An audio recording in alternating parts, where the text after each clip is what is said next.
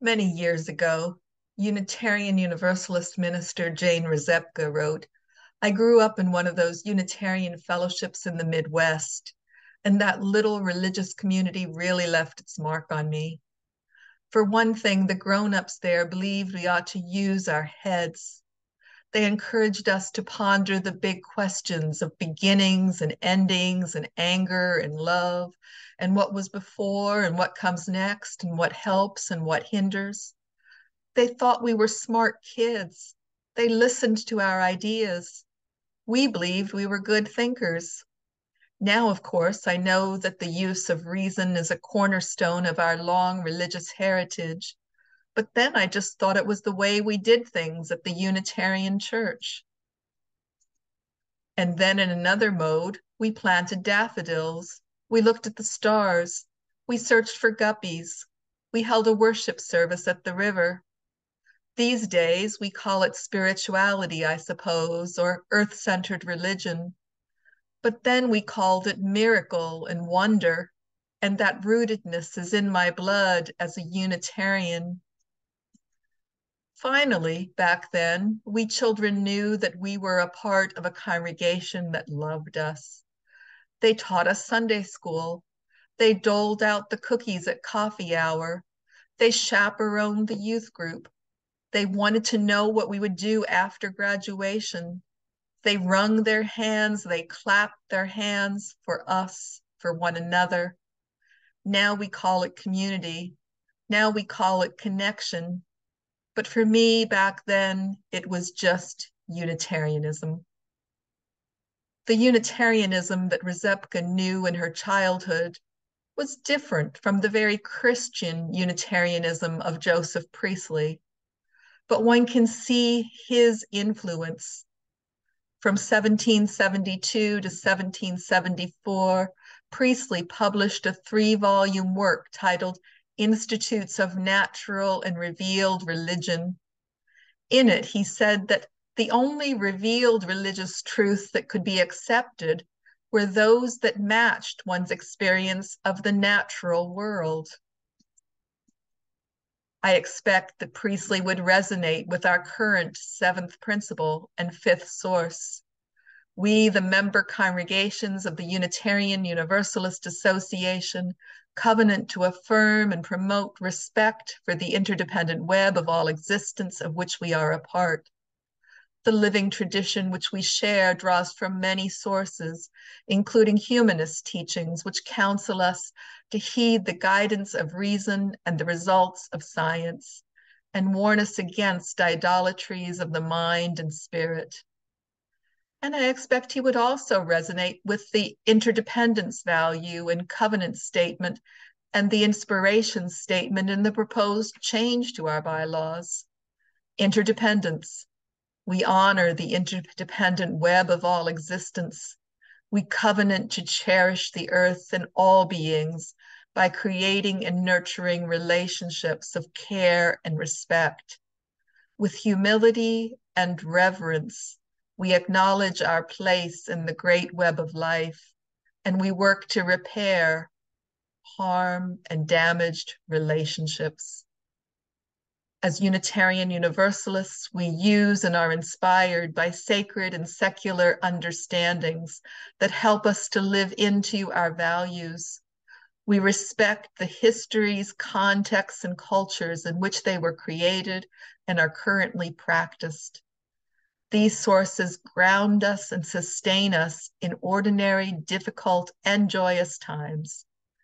Grateful for the religious ancestries we inherit and the diversity which enriches our faith, we are called to ever deepen and expand our wisdom. According to the article on Priestley in Wikipedia, in demanding that his readers apply the logic of the emerging sciences and comparative history to the Bible and Christianity, he alienated religious and scientific readers alike. Scientific readers did not appreciate seeing science used in the defense of religion, and religious readers dismissed the application of science to religion.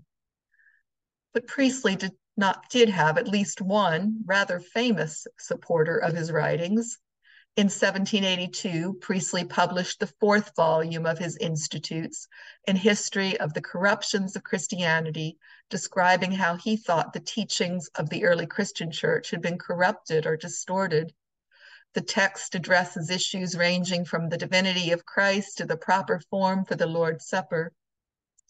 Priestley followed up in 1786 with the provocatively titled book, An History of Early Opinions Concerning Jesus Christ, compiled from original writers, proving that the Christian church was at first Unitarian. Thomas Jefferson would later write of the profound effect of these two books on him. He said, I have read his Corruptions of Christianity and Early Opinions of Jesus over and over again, and I rest on them as the basis of my own faith. These writings have never been answered. Priestley sought a base for his religious faith that would not be in conflict with his rational and scientific understanding. Many a Unitarian Universalist today resonates with that search. Priestley also was a defender of those whose beliefs differed from the standard of his day. Again, from Wikipedia, many of Priestley's political writings supported the repeal of the Test Incorporation Acts, which restricted the rights of dissenters. They could not hold political office, serve in the armed forces, or attend Oxford and Cambridge unless they subscribed to the 39 Articles of the Church of England. Dissenters repeatedly petitioned Parliament to repeal the acts, arguing that they were being treated as second-class citizens. Priestley's friends, particularly other rational dissenters, urged him to publish a work on the injustices experienced by dissenters. The result was his Essay on the First Principles of Government, 1768. An early work of modern liberal political theory and Priestley's most thorough treatment of the subject. It, unusually for the time, distinguished political rights from civil rights with precision and argued for expansive civil rights. Priestley identified separate private and public spheres, contending that the government should have control only over the public sphere. Education and religion in particular, he maintained, were matters of private conscience and should not be administered by the state. Priestley also supported the campaign to abolish the British slave trade and published a sermon in 1788 in which he declared that nobody treated enslaved people, quote, with so much cruelty as the English, unquote. Priestley lived long before our current Unitarian Universalist principles were adopted in the 1980s or the current conversation over changing to statements of values and covenants. But he lived out a respect for the inherent worth and dignity of every person and a respect for pluralism and justice. From our proposed bylaws change. Pluralism.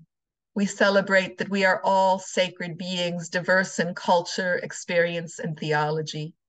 We covenant to learn from one another in our free and responsible search for truth and meaning.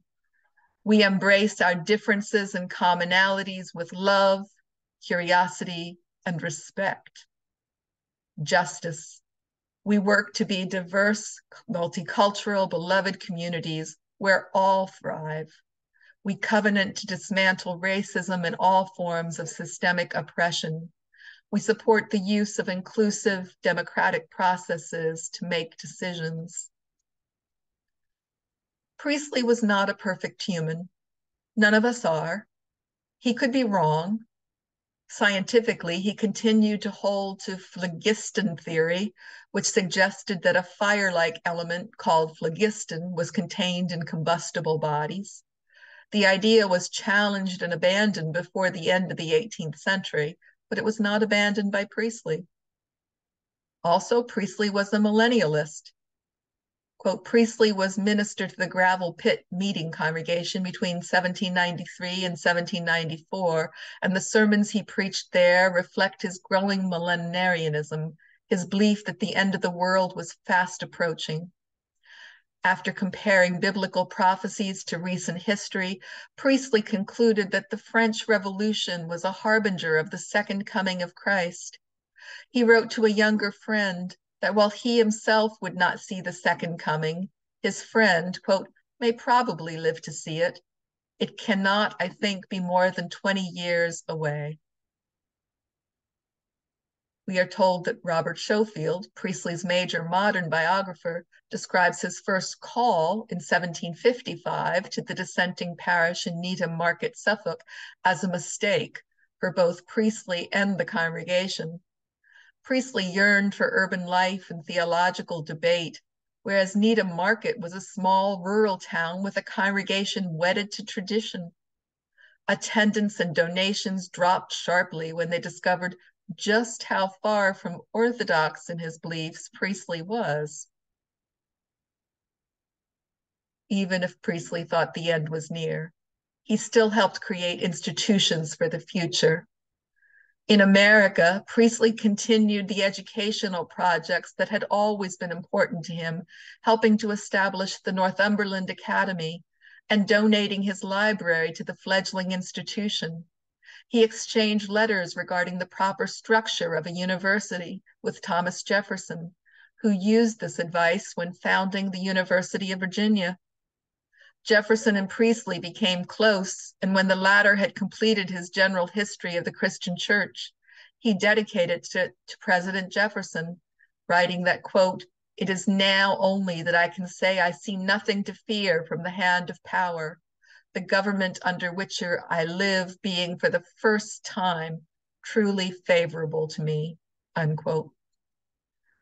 Priestley also encouraged the founding of new Unitarian chapels throughout Britain and the United States. The Unitarian Universalist congregation of the Susquehanna Valley in Northumberland, Pennsylvania, has a short history of Joseph Priestley on their webpage. It concludes, Joseph Priestley died in 1804 and is buried with his wife and youngest son in the Riverview Cemetery in Northumberland. His oldest son, Joseph, continued to live in the Priestley house until 1811, when he returned to England. Priestley's grandson, Joseph Rayner, returned to Northumberland in 1819, married a local woman, and with other English settlers in the area formed the Unitarian congregation that eventually built the Priestley Chapel in 1834. The chapel was used for services until 1911, when it was given to the Unitarian Universalist Association in Boston. UUCSV, Congregation of the Susquehanna Valley, used the chapel from its inception in the 1990s until 2006, when the congregation outgrew the space. The UUCSV typically holds a service honoring Priestley in March to coincide with the Priestley House Museum and Priestley Chapel Open House, celebrating Joseph Priestley's birthday. What legacy has Priestley left us? The use of reason in our religious thinking, a sense that all living things are our family, a belief that everyone has basic civil rights, and a commitment to institutions of education and religion. We are his prodigy. I end with an adaptation of a prayer by Leah Derlin Jones. For those who came before us, we offer gratitude and thanks. May their memories be a blessing. May we feel surrounded by their love. Let us be inspired by their courage, their wisdom, and their dreams. Let us honor them by doing the work of continuing the sharing of this Unitarian Universalist faith. Amen.